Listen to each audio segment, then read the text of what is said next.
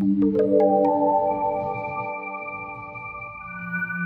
I am indeed Matthew Nordan. I am a venture capitalist at Venrock, and I'm going to try to convince you over the course of the next 10 minutes that we need radical technology innovation to scale the world for 10 billion people.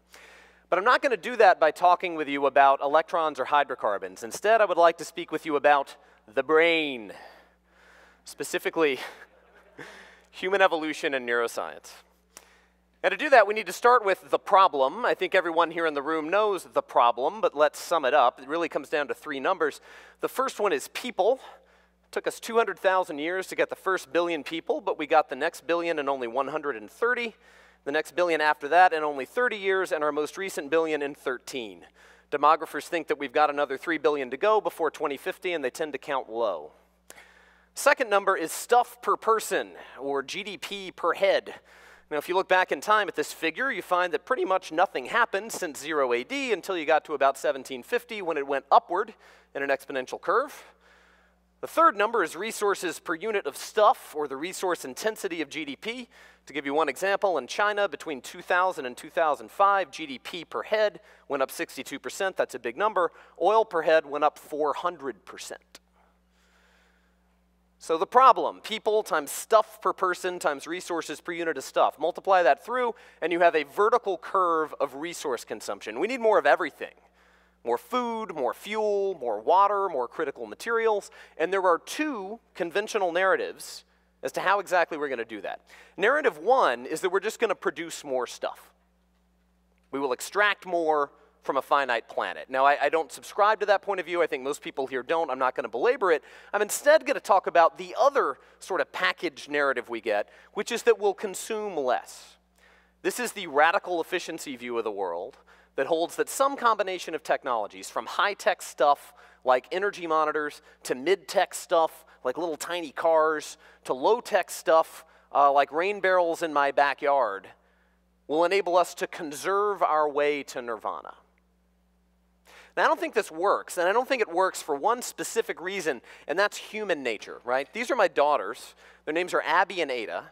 They're now about 10 and 8. And when they turned 2 years old, I didn't have to grab their legs and place one foot in front of another. They just walked. I didn't have to make shapes out of their mouth. They just talked. These are things people just do.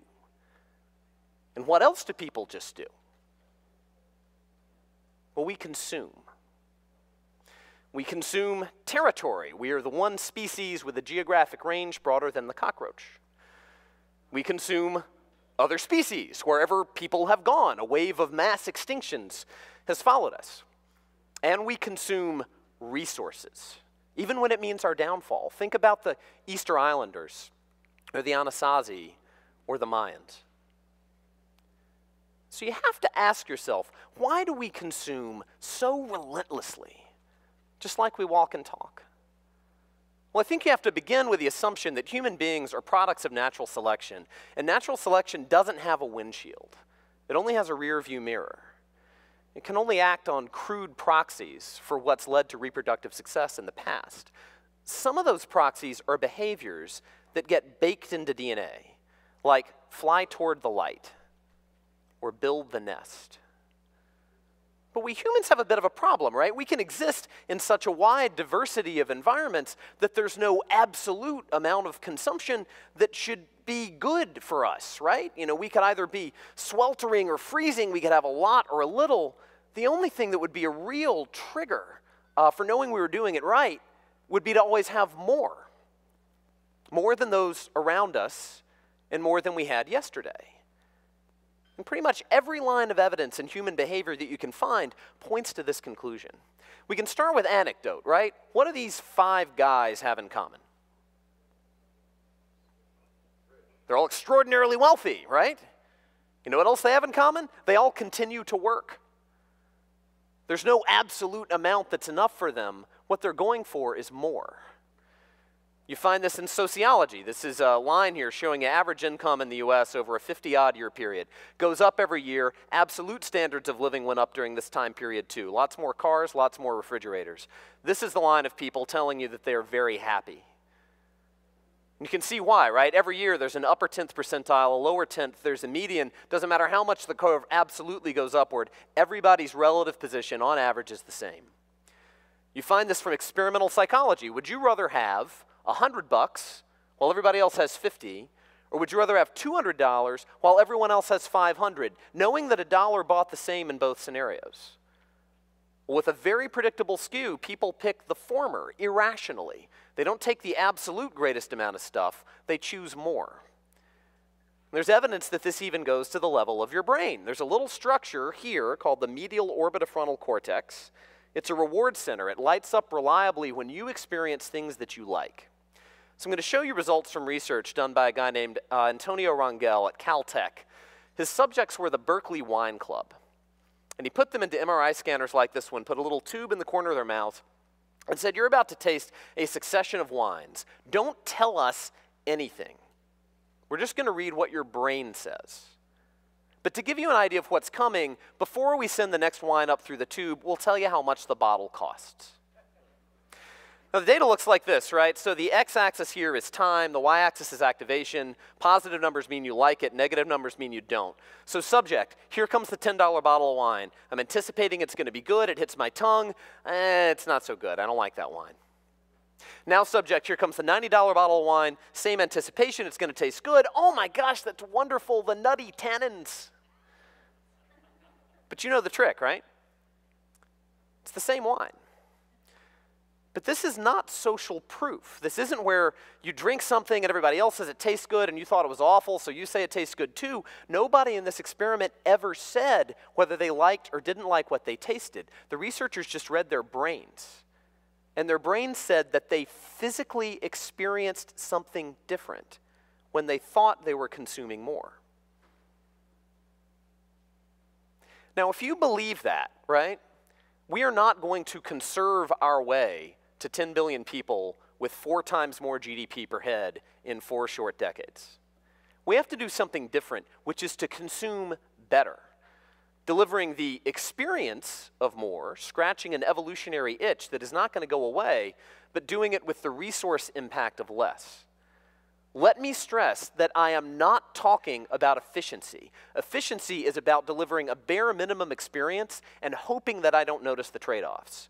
Efficiency is about really crappy toilet paper, and about lighting controls that dim the room while I'm still at my desk, and about shower heads that fail to cleanse my filthy body.